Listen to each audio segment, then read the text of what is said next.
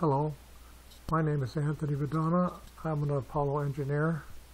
This presentation is about the Apollo program Building 6 Downey GSC Electrical Systems and Integration Engineering, which is located in Building 6. I'm going to discuss a little bit about what engineers did in that area. President Kennedy decided to start the space program, the Apollo, and it was decided that the command module and the service module, which is a spaceship, was going to be built in Downey, California. And because this facility is huge, and it was the engineering staff for the ground support equipment was in Building 6. And this shows Building 290 and Building 6, and 6 on the right-hand side on top. The engineering department was on the second floor primarily, and this is a layout of the engineering area.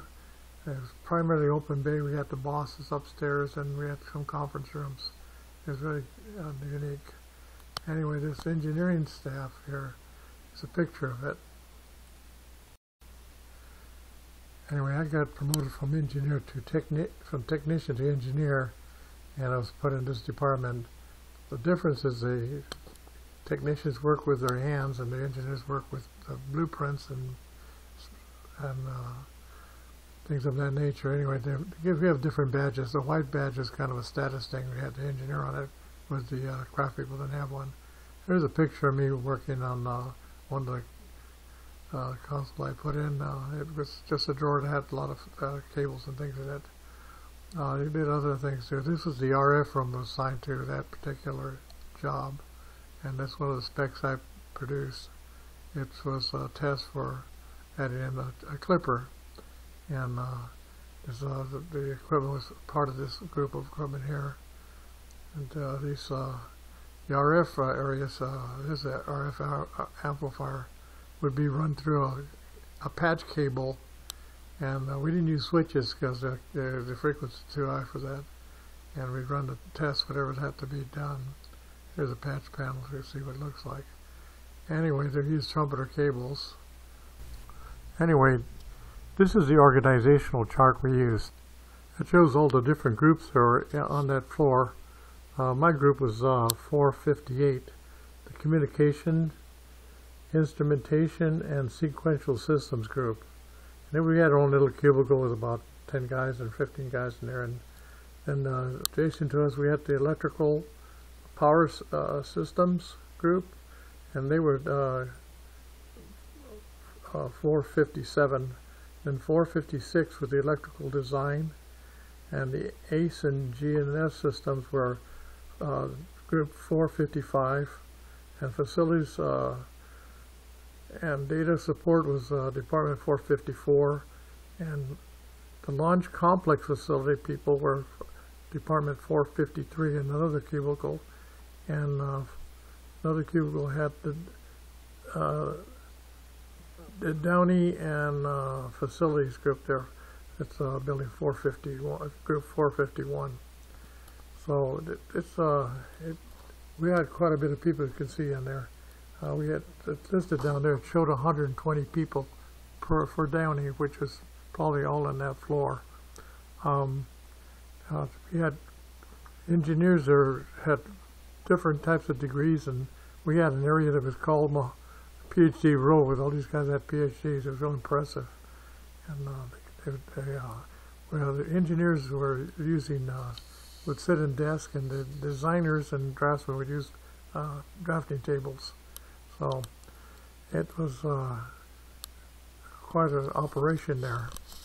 I don't know what all these other engineers did. I was an electronic engineer. I was kind of a low-rank guy, and I came in as a technician to an engineer, so I was doing what they told me to do, and I worked on the S-band stuff. So I was glad to be a part of this system. So, and we went on to do a lot of other work there. This group all supported the Florida, and which is people at the Cape, and the one in Texas, and some other areas too. So it was quite an operation. I continued my education in engineering and proceeded to get a degree from Cal State Long Beach, and I decided to change careers to electrical power rather than communications. And I got into the facilities department and worked on buildings instead. And I started working. I stayed working at that for the rest of my career, working in power and buildings itself.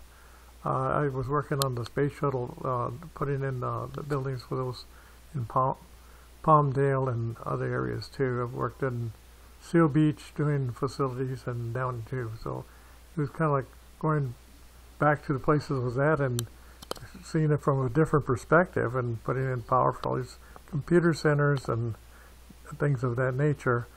I later on got my professional engineering license and started my own company in engineering. So the Apollo, I worked on Apollo for about 8 years, and I worked primarily then as a technician. Then a short period I worked as an associate engineer, and later on I finished my career working as a power engineer, and it had a lot more authority being the engineer of record. So thank you for watching my video, and I appreciate your time. Goodbye now.